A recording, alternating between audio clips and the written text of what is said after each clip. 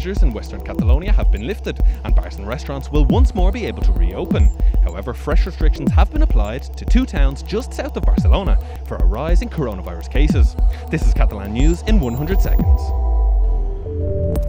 COVID-19 restrictions have been eased in 7 towns in Segrià, including the city of Lleida. Confinement of the area is now lifted, while bars and restaurants can reopen at 50% capacity. However, the government has also approved fresh restrictions on the areas of Castelldefels and Gavá. The public prosecutor has asked the Supreme Court to suspend all jailed independence leaders' work leave permits, while politicians have been reacting today to the return to prison of 5 of the jailed independence leaders after some other privileges were suspended.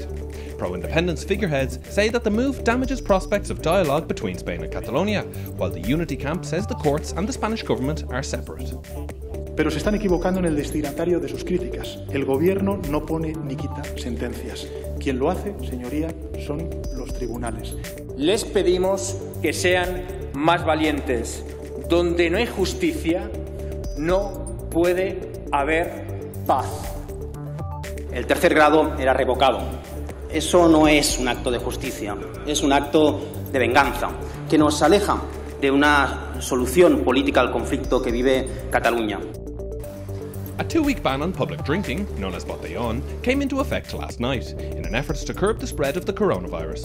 Police dispersed around 750 people in Barcelona from places like beaches and squares, with fines of up to €15,000 for those who do not comply.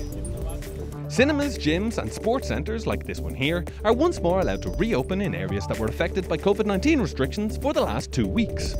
However, nightclubs must remain closed, as some restrictions are still held in place.